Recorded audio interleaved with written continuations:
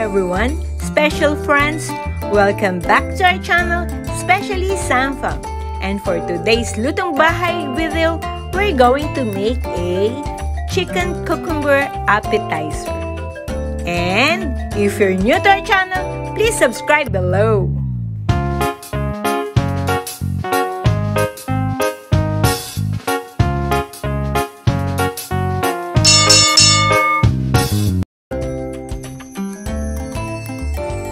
And for today's Lutong Bahay recipe, here's our ingredients. 250 grams chicken breast, 3 pieces cucumber, 3 tablespoons sesame oil, 1 tablespoon light soy sauce, 1 teaspoon chicken powder, 1 teaspoon dried red pepper sliced, 1 tablespoon white wine vinegar, 1 teaspoon red pepper powder, salt and pepper to taste. All we need to do is to put the chicken in the boiling water.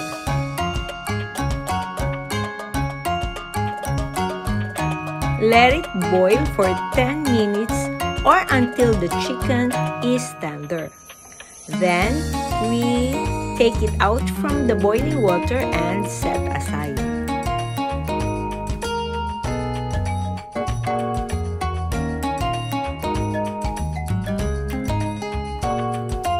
Then, we try to tear the meat of the chicken in a small pieces.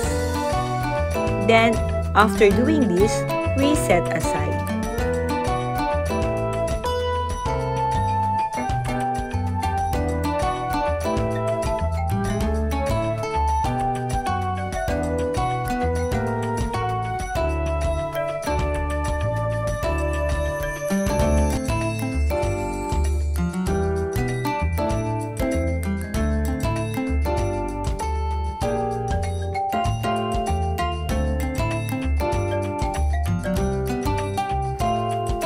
Cut the cucumber the way I do it in this video to keep its crunchiness.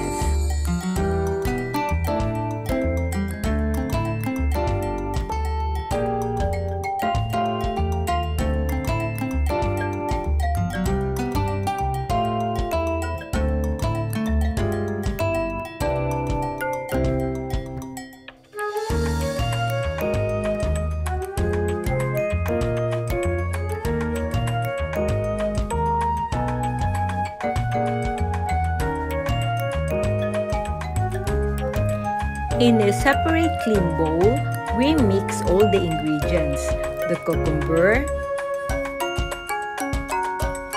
the chicken,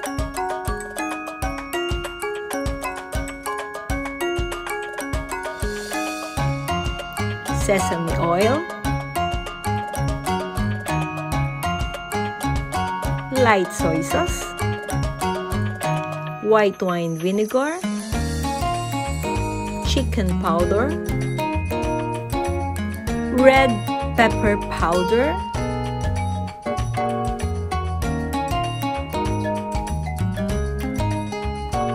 salt and pepper,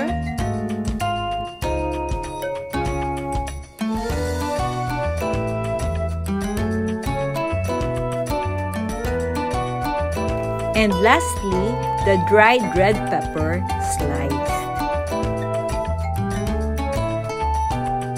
Mix all the ingredients thoroughly.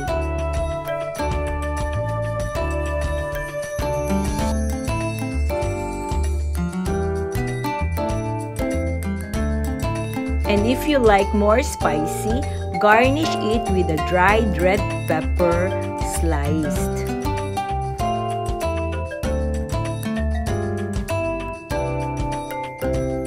Hola! Now our chicken cucumber recipe is done. A very delicious and healthy appetizer. I hope you have some fun watching our lutong bahay recipe for today.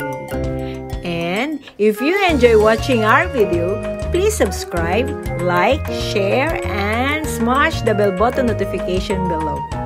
Thank you for watching. See you in our next video. Bye-bye!